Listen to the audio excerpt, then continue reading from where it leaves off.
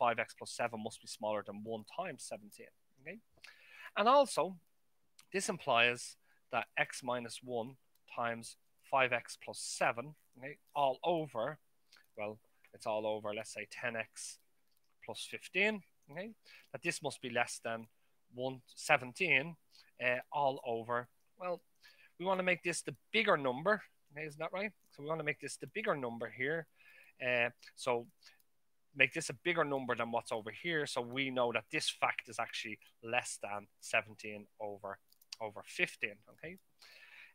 But we know that 17 over 15 from our choice of delta, that our 17 over 15 is less than epsilon. So this implies that x minus 1 times 5x plus 7 all over 10x plus 15, okay, we now know that that's less than epsilon because this is less than epsilon, okay? And now we have transitivity, if that makes sense. But look at this function here, that this is f of x minus L. This is f of x minus L. The absolute value of fx minus L is less than epsilon. So this here is x minus a is less than delta. So from here, sorry, this here is x minus a is less than delta. So from here, we've inferred that f of x minus L is less than epsilon. So that works for the case when delta is equal to 1. What about the other case when delta is equal to 15/17? It's the final case. So let's say, okay, let's say this is the easy one, I suppose. Let's say, okay, delta is equal to 15/17 of epsilon, okay, is the min of 1 and 15/17 of epsilon, okay?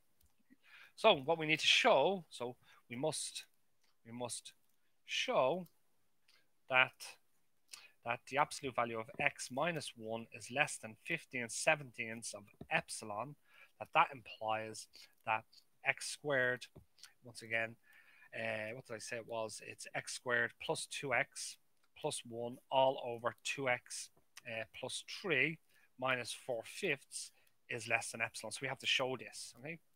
But from the premise, but from x minus 1 is less than 15/17 of epsilon, that this implies that x minus 1 times 5x plus 7 must be less than 15/17 of epsilon, okay, times, well, 5x times 7 is less than 17. Isn't that right? That's what we had a moment ago. So 5x plus 7 is less than 17.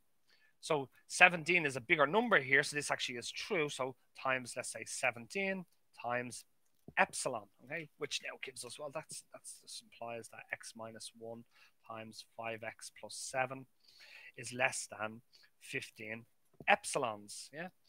Now, but let's divide here now by, we're going to divide here by 10x plus 15. So this is the absolute value of x minus 1 times 5x plus 7 divided by 10x plus 15. This absolute value must be less than 15 epsilons all over. Well, hang on.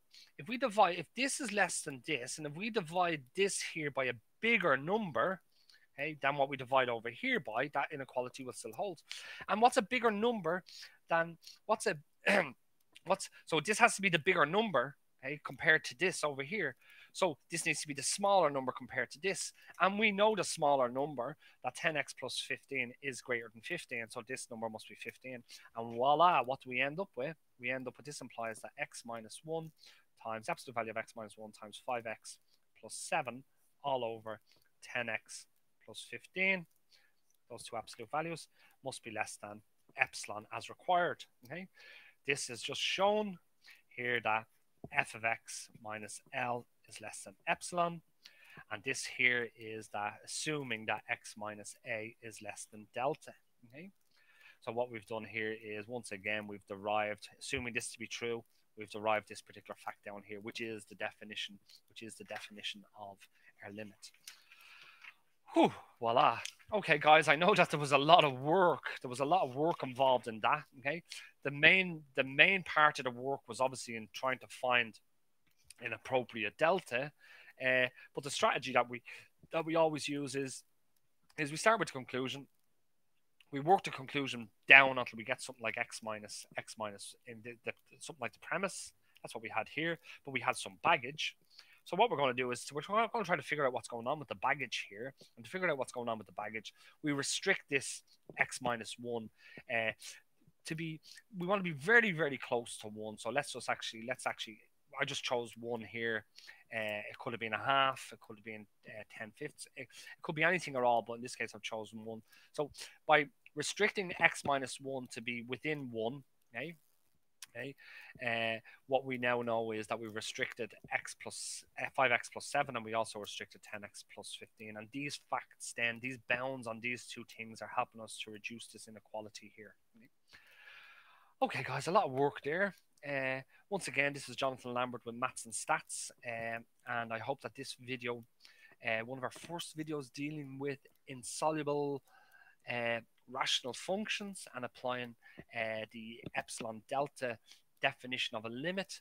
I hope that this was intuitive, and more importantly, I hope that was helpful, and thanks for watching. Okay, bye-bye.